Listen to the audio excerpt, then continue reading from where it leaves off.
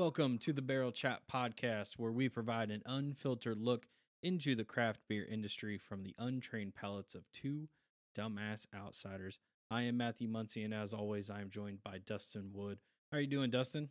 Good. Work's over. We're gonna play for the day. Drink some beers, talk beer. Although I talk beer all day long, so it doesn't really make much of a difference. But so far, so good. That's right. We got a good beer on tap today.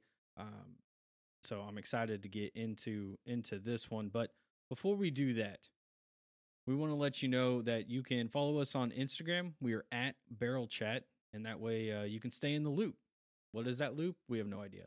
We go out, we share some stuff, we drink beer from now, time and time again, and share it on stories, stuff like that. So it's the only social media account that we currently have. So go ahead and give us a follow there. If you love our podcast, please take a moment to leave a 5-star rating on your favorite podcast app. So whether that's Apple Podcasts, Spotify, any of the other like third-party ones out there, Google Podcasts, stuff like that. Just leave us a 5-star rating if you like us. That feedback does help us improve, and it will help us reach more listeners. So if we do get feedback, you could shoot us an email or a DM and give us some like critical feedback if you want. Perfectly fine too. We'd also love to hear from you. If there's a particular beer that you'd like for us to review, shoot us a DM on Instagram or email us at barrelchatpodcast@gmail.com. Let's jump into this beer now. Now that we got all the juicy stuff out of the way, let's get into the real juice of the show. And this isn't even a juicy beer. I should have saved that. Killed it. Too soon. Too soon. Today, we are talking about, would you say it's a legendary beer in the craft beer world? It's definitely a sought-after beer because you can't get it anywhere else. It's the Zombie Dust of Wisconsin. Yeah, but Zombie it's even Dust more so now because they don't 2018, because they don't distro it. So it's like Sun King before Sun King got distro in other places. But was Sun King that sought after? I mean, you know, people that were outside of the state, I think, really wanted to try some of Sun King's things. When Cream Ale won a gold medal, people probably wanted to try it and they couldn't get it anywhere because it wasn't distributed outside of Indiana. But I would say it's a giant in the beer industry because it's something different and almost everyone knows what it is. That is true. So today we are talking about New Glarus Brewing Company's Spotted Cow. New Glarus is out of New Glarus, Wisconsin. They only distro within Wisconsin. Apparently, they originally the brewery distroed into several states around them in the early 2000s when they started. They brought that all back in and kind of created this somewhat of a phenomenon of you can only get this here, and that still continues to this day. You can only get it in Wisconsin. So I know whenever I'm up there for work or something, I always make sure to bring some back. It is, funny enough, one of my wife's favorite beers, despite the fact that she's not really into this kind of style, which can also be debated as well, because they claim that this beer style is a farmhouse ale, which is typically like a saison.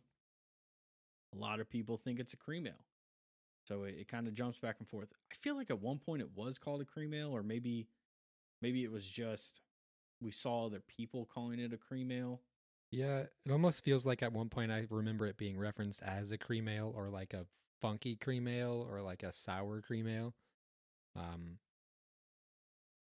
I don't even know how to start with the differences here because it does taste like a cream ale to me with a little bit of extra twang.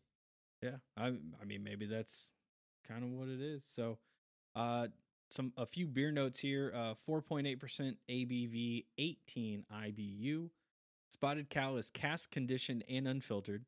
It is a blend of Pilsner malt, white wheat, and caramel malt. New Glarus also uses the water that comes from its own well. Not to mention that the noble Saaz hops are used and fermented with German ale yeast. We like Spotted Cow because it won't overwhelm you, unlike how an IPA would.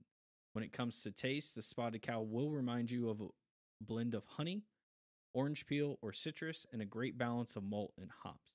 It leaves a bready aftertaste. It has a typical fruity and earthy flavors of farmhouse ales. So that's what I pulled from their Untapped. Which I believe is also Maybe. Nope, it's not on the bottle. They have a fucking really long description on the bottle, though. Are you sure it's not? Because that is the one that is also from their website. So like I double checked everywhere to see I don't know. if they This had says anything. every drop of Wisconsin's original farmhouse. Oh, yeah. But it's also, I believe it's a Saaz hops, like a Saaz, not Says. I could be wrong, but I think it's Saaz. It's Probably. Australian, I believe, or New Zealand, probably New Zealand. So it's also trying to kill us somehow as well. Yeah, probably. Makes sense. I don't know, but like I said, here we'll jump into the can design, sort of. I did want to throw out one other thing. So I looked up what cask conditioning was, just because I can never remember what it is, and if there's anyone new listening and they don't know, like I didn't, I might as well put this out there. So cask conditioning is the process in which a draft beer retains yeast to enable a secondary fermentation, and that takes place in a cask. You'll hear them referred to as like a firkin, especially around here. The net result is a beer that has a much gentler level of carbonation, a rounder mouthfeel, and since it is unfiltered, usually shows a slightly more complex flavor and aromatic profile. It is often slightly cloudy and is best served at cellar temperature, which is around 55 degrees Fahrenheit. We're a little colder than 55 right now, as far as the pour was concerned. But here on the label itself, it talks about casking as well. But you've got every drop of Wisconsin's original farmhouse ale is an artisan brewed and bottled by the hardworking employee owners of the New Glarus Brewing Company, which is really cool. It's a unique feature that New Glarus does. They're employee owned, which is cool. Same as Fountain Square Brewing now. Yep. So then it's Spotted Cow adheres to the Reinheitsgebot. I don't know. Reinheitsgebot? Reinheitsgebot? That's the purity law, the German one that I couldn't remember in one of the earlier episodes. Oh yeah, the purity law. Using only 4 hand-selected all-natural ingredients: yeast, hops, water, and malted barley. We allow yeast to remain in the bottle to enhance the fullness and flavors, so it is naturally cloudy. Expect this ale to be fun, fruity, and satisfying. You know you're in Wisconsin when you see the Spotted Cow. Only in Wisconsin. First off, that is a assload of words on the side of a bottle. It really is. But that in its own right is a weird statement to say in the industry anymore, is the side of a bottle. If it's not like a bomber or something, it feels funny to have a bottle. I don't know if they even make it in cans. I didn't think so. I think they only bottle everything. Everything we have out there is bottles. I got a sample pack of 24 or 18 or something like that bottles. They're all glass bottles with this weird textured label on them. Well, let's break down this bottle design.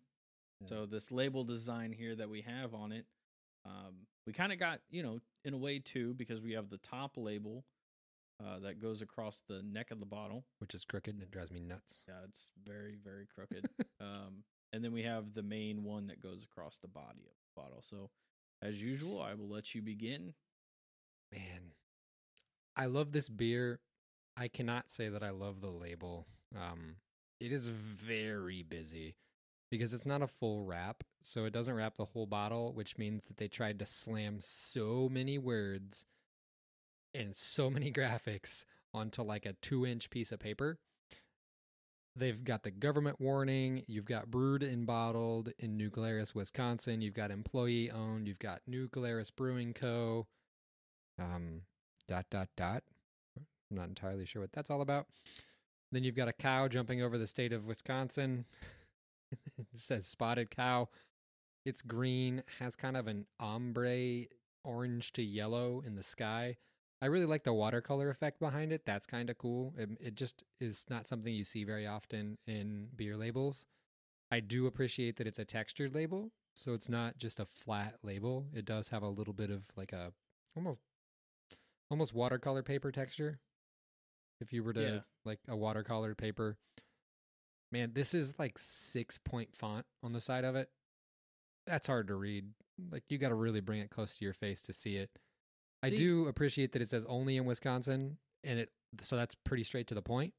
Hey, we don't distribute anywhere else. And I like the signatures on it. That's not something I see very often, but they have like the owner's signatures printed on it. It's different. so it stands out to me.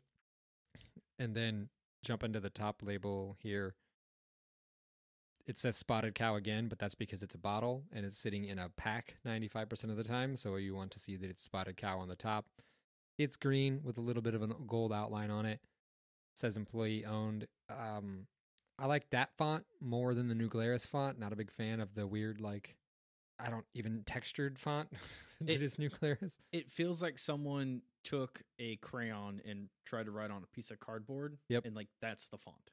It does. It looks like it's somebody's scribbling, but it's on really rough texture or really bad cardboard, not the good cardboard. Yeah.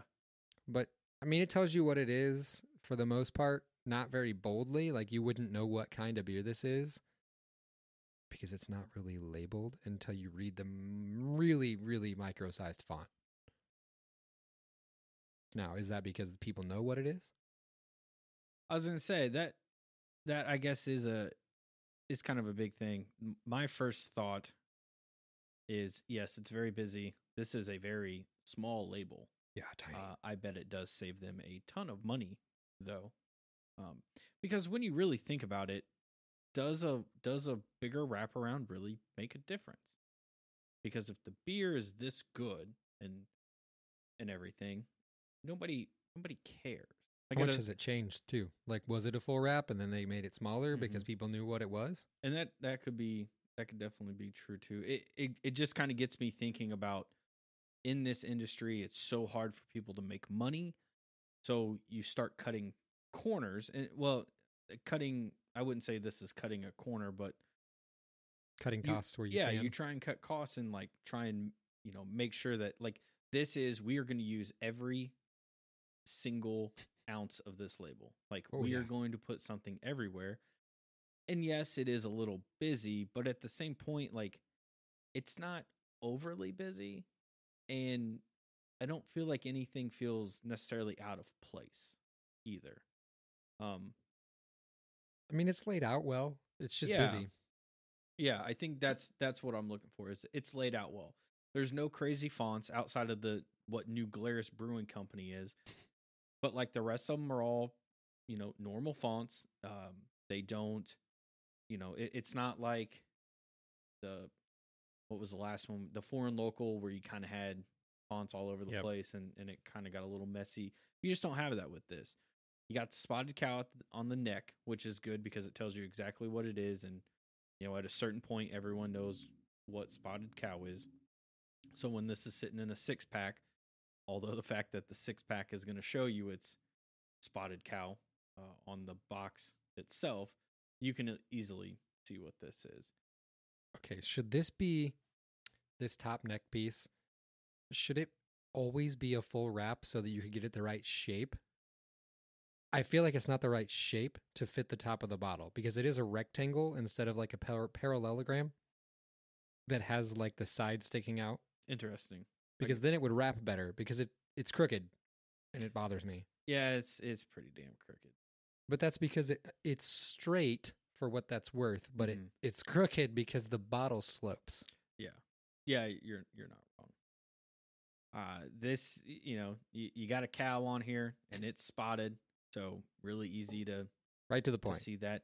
The one thing I think, which obviously no one's going to change this now, but I think you could have put the state, so you could have made it kind of black, where it has this white almost stripe in it on the cow. Yep. I feel like you could have just left that black and then put this white outline of Wisconsin on the cow and then put your star there, because it would kind of go perfect because they have that little patch at the bottom there of just black.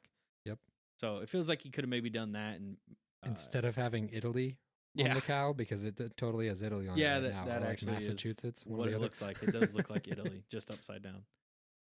But yeah, it's a decent looking bottle. It's to the point that it does. We've had this discussion a few times off air about Sun King and how their mainstays don't really the stuff really never changes. They've made a few tweaks and updates here, but at a certain point you don't really want to do a rebrand of it because then people don't know what it is.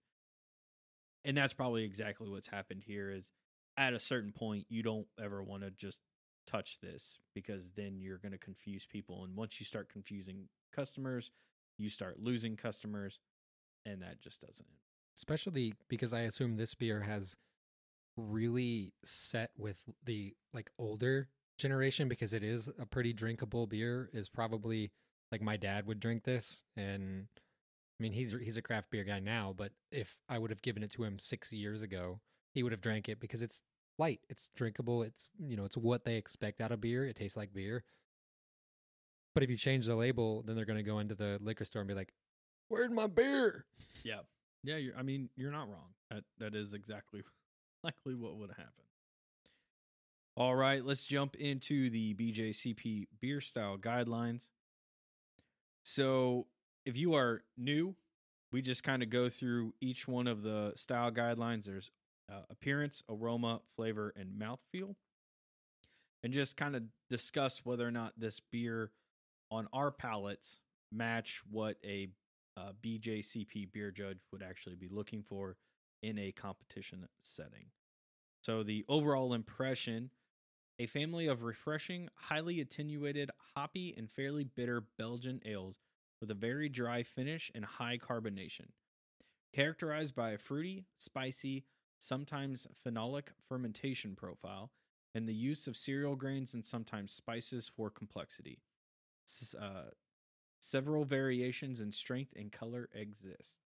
So that is kind of what they are expecting as just an overall style is what you can kind of expect out of a beer like this. And again, this is a farmhouse ale saison. Appearance: pale gold to deep amber in color, sometimes pale orange. Long lasting, dense, rocky white to ivory head, Belgian lace, unfiltered, so clarity is variable, poor to good, and may be hazy. What do you think? It is a little hazy. It's definitely pale gold. It's almost got like a super yellowy tint to it, so it's not like as golden as I would think, but it looks exactly like I would expect the beer to look, and it does hold a head really nicely. I'm not getting any of the Belgian lace, maybe a little bit, but not like we did with Taxman's Belgian. I mean, it fits. Appearance isn't my favorite thing. It's definitely it's pale gold. Very much it's cream ale. It's cream ale gold is what this looks like. Like this really will remind you of that. There's not much for an unfiltered beer. There's not really any floaties in here. It's like hazy-ish, but I mean you can't mostly through. I mean, I can see my finger. Yeah, you can see your fingers through the glass. Like it's not terrible. It's not like a haze bomb or anything like that, and there's not a bunch of crap in here that makes it to where you can't see anything. I definitely, I mean, I still have head on mine and I haven't swirled it or anything like that, so it is long lasting. It's got a little bit of that Belgian lace to it. As I kind of like rock mine back and forth, you can kind of see it. It doesn't stick. Yeah, it's not sticking to the glass like a true Belgian would. Yeah, which is fine because that's not what this is, so no worries there. All right, down to aroma. A pleasantly aromatic mix of fruity spice, yeast, and hops. The fruity esters are moderate to high and often have a citrus fruit, palm fruit, or stone fruit character. Low to moderately high spice notes are often like black pepper, not clove. Hops are low to moderate and have a continental character. Spicy, floral, earthy, or fruity. The malt is often overshadowed, but if detected, is slightly grainy. Spices and herbs are optional, but not dominant. Sourness, optional. Okay. So I get quite a bit of spice coming out of this. There's a little bit of underlying sweetness, almost like a honey. And then there's definitely like a bready finish. Like there's like maybe the cereal grains are coming out of it, but there's definitely a bready finish that comes off kind of kind of sweet as well. So it's like a citrusy sweet aroma, which I'm not mad at. I think it smells good. Yeah, that's pretty similar to what I get. You don't really get any hops. Yeah, It definitely smells like you would expect a farmhouse ale. That kind of musky spiciness that comes with this kind of style really makes you feel like it was, stored in a barnyard for a little bit of time. brewed in an open air brewery. Yeah, just without all the sourness to it. I can tell that it's going to be spicy when you drink it. Not like hot, but the like just flavor of spice. I will say it's pretty clean. Yeah. Nothing super overpowering. Everything kind of feels like it blends well together as well. So nothing weird about it, which is nice, and obviously something kind of what you're looking for, because if it smells good, it's usually going to taste good. From what we have found, since aroma and flavor are pretty much the same. So I will say it does smell really good.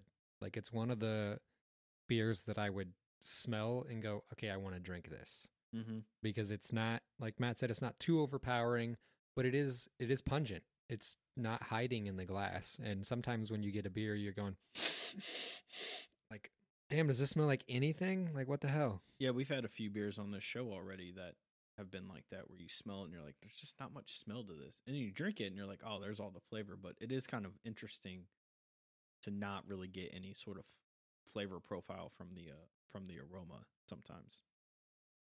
All right, flavor-wise, a balance of fruity and spicy yeast, hoppy bitterness, and grainy malt with moderate to high bitterness and a very dry finish. The fruity and spicy aspects are medium-low to medium-high, and hop flavor is low to medium, both with similar character as in the aroma. Malt is low to medium with soft, grainy palate, very high attenuation, never with a sweet or heavy finish, bitter, spicy aftertaste. Spices and herbs optional, but if used, must be in harmony with yeast. Man, it drinks very almost Belgian spice forward, and then it has a little residual sweetness with almost like a tart, twangy finish. Like I get a little bit of tartness on the back end. I don't know what that is, but it's got like a natural, like almost grassy character to it. I enjoy it. For me, this is what you want a farmhouse ale to taste like. Like when we had Ardent, this is what I expected.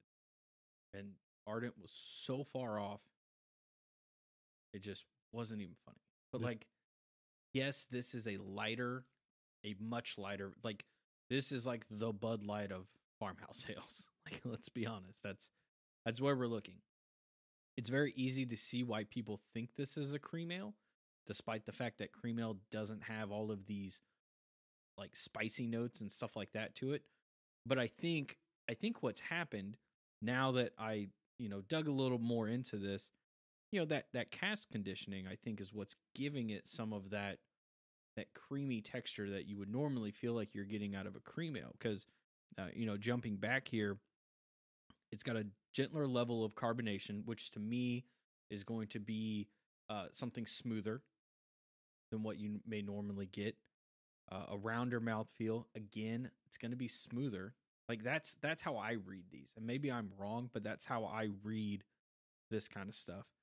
And since it is unfiltered, usually shows a slightly more complex flavor. And I think it does that. I think for it being so light, it does show a pretty complex flavor profile, even though it's not like it's not that complex. It's not an off-putting flavor profile. And I mean that in like, it's not going to scare a novice drinker away who's going to read it and go, man, there's so much going on in here. But all right, man, just try it. Like, see what you think, because it's not going to be a punch you in the mouth type of like sour or tart or anything. But it is different than a Bud Light or a cream ale. But even this has big notes of cream ale in it. Like I don't know, it's the sweetness, I think. It's the like residual breadiness. This may get me some shit, but this isn't that far off from like a Miller Lite. That's very similar. Yeah, like because you kind of get some of that corn and that's where the sweetness. I don't think they put corn in it, but that similar kind of sweetness that you get out of Miller Lite from the corn and stuff. It's really not that far off from what that tastes like to me. I want to drink it with a good fish. I don't know why. I think it'd be good with like a white food. fish. I was like, Yeah. what are you talking about? To eat it, like to eat your fish and drink your beer. But I think it would like accentuate a fish really nicely because it's not too bold, but it would have like a nice pairing with like a white like trout or something. Man, you just stepped so far outside of my realm of everything. I can't do any of that. I don't even really like drinking beer and eating food. I don't know what it is. Tangent, but it's got to pair it. Got to pair it well. There's just something about it that I want to be able to taste both, and even in a pairing, like I just don't feel they really mix well, and especially like that's a lot to think about because like I know they always say like an IPA goes good with spicy food. See, I hate IPAs and spice. But I just like if I go to B-Dubs, don't judge me because I don't go to B-Dubs very often. But people are like, "What you drinking?" I'm like, "I don't know, fucking Bud Light," because anything else they have IPAs, and I think the hops like make shit hotter. Yeah, I don't know. I typically steer away from it for the most part. I've not found. I will drink whiskey with food, but for whatever reason, beer just doesn't go well with me.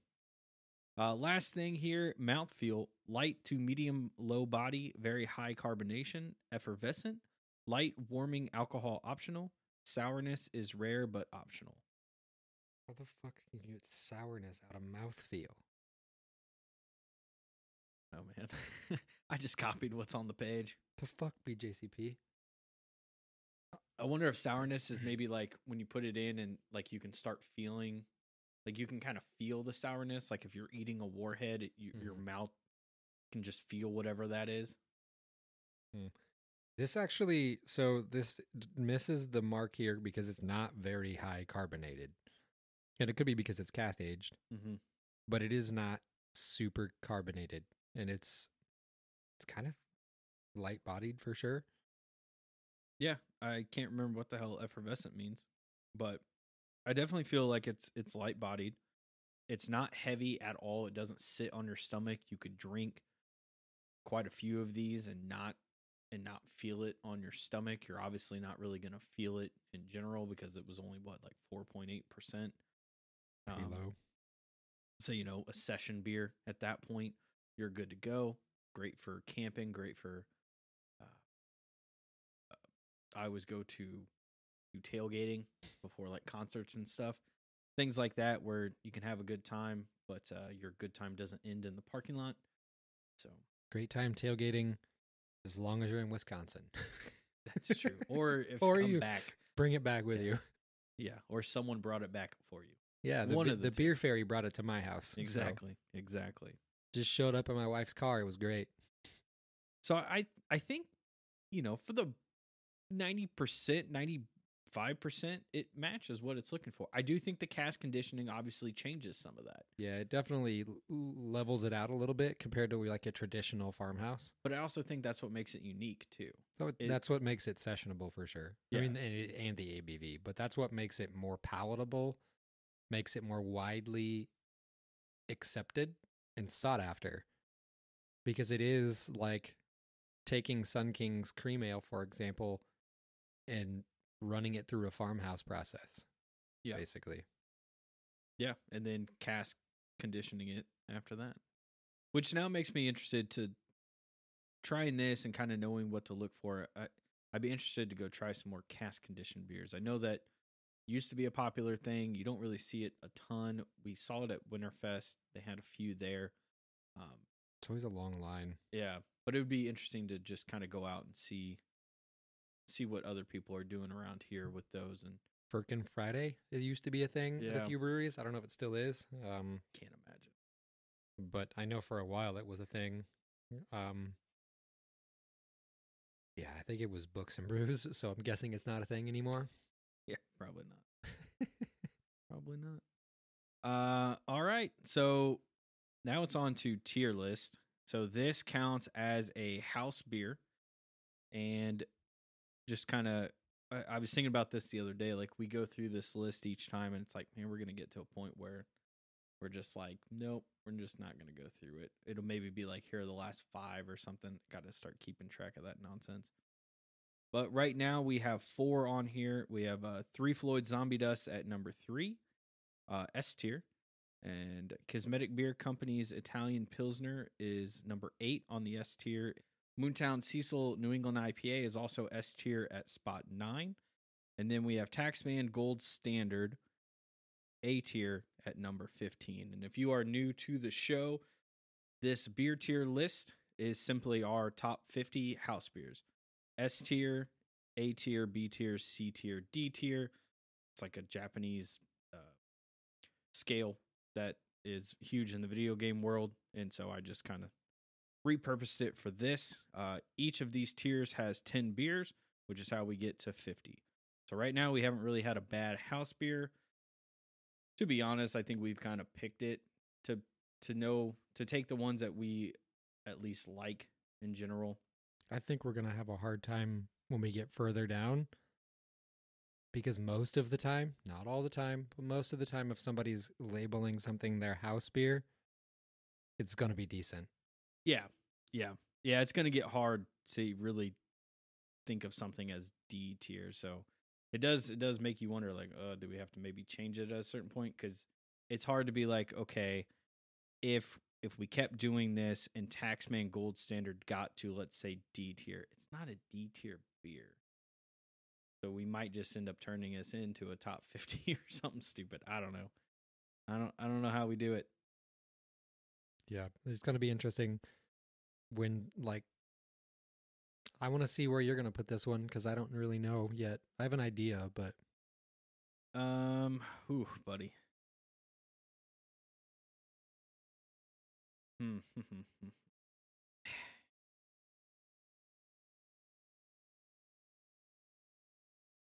This one's tough. Like, it feels, I think it's S tier. I think it is incredibly good. There's a reason it's as beloved in this country as it is. There's a reason it's won a bunch of awards.